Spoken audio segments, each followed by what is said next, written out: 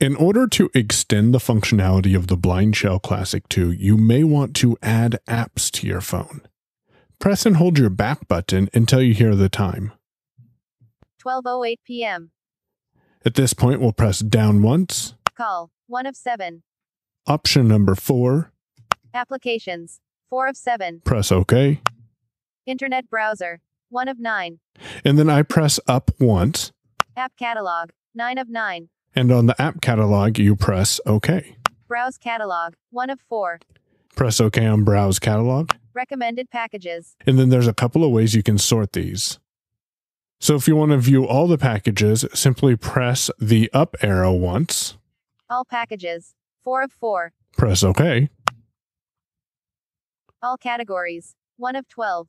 And because we want all categories, we'll press OK. You can also, again, sort by category if you'd rather do that. Loading.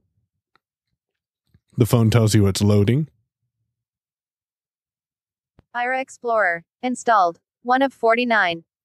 And you can hear that currently there are 49 applications. Aira Explorer is the first application, and the phone told you that it's installed. So let's find one that is not installed. For example, the podcast app.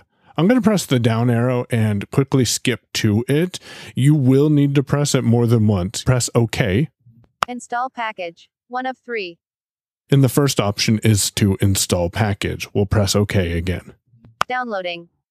The phone tells you it is downloading, and then it'll speak the percentage as it downloads. 52% downloaded. 52%, for Download example. completed. Installing. And as you heard, the phone told you it was installing. 100% installed. Installation was successful. Run application, 1 of 4. You are then prompted to run the application, and in this instance, run the application means open what I just installed.